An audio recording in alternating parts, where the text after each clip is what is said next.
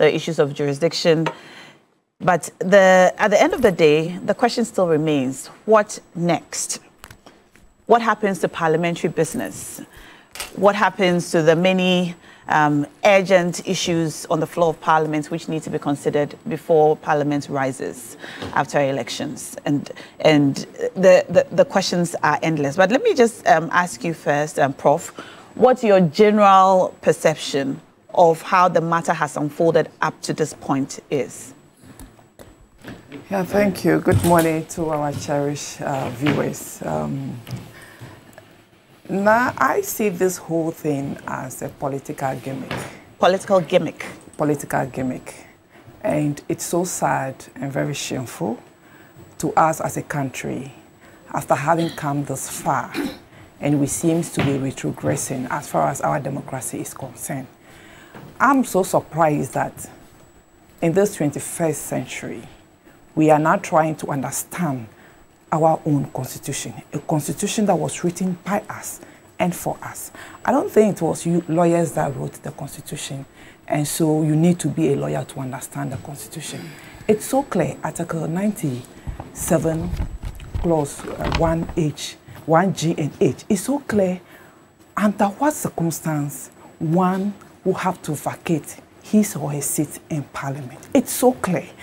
And when you look at all political parties, as one of the mandates for you to form a political party, you should have a constitution as a requirement for EC.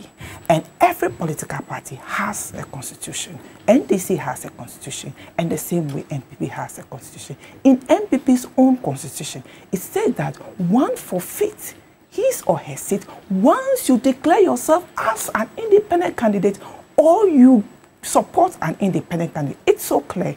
In 2020, they used the same constitution to declare a seat vacant.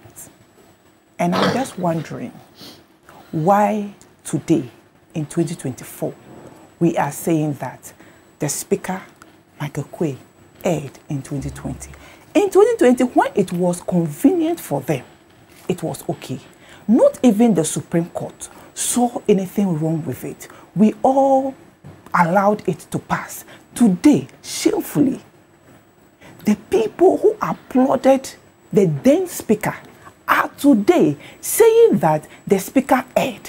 Where were they when the Speaker declared that seat vacant? Where were they?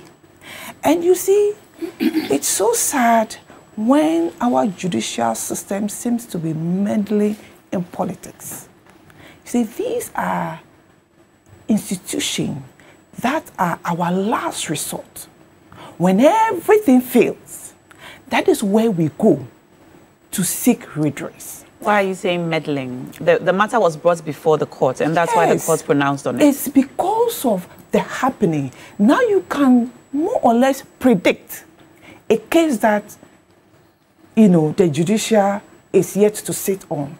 People are able to predict that this case, it will be 5-0, it will be 7-0, it will be 6-0. And it always turned out to be so. Look, yesterday, I did not really watch the live coverage. I was just monitoring it on platform. And before the pronouncement, there were people who made some predictions, the outcome. And it turned exactly so.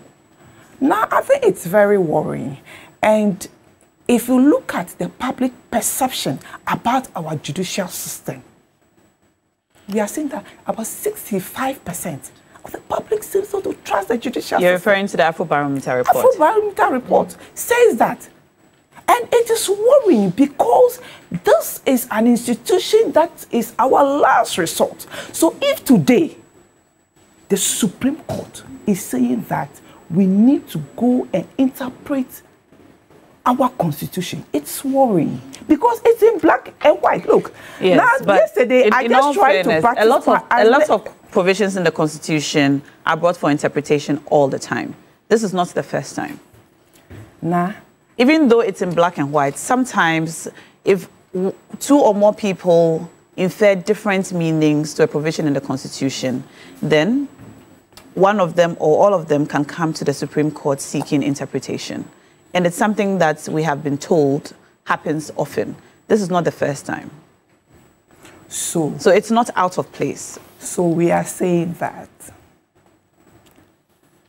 the Constitution, the 97 clause 1, G and H, yes, it's not clear. Look now, to be frank, we are all just seems to be pretending. And it's so sad when the Supreme Court, the highest court in our land, seems to be playing some kind of gimmick.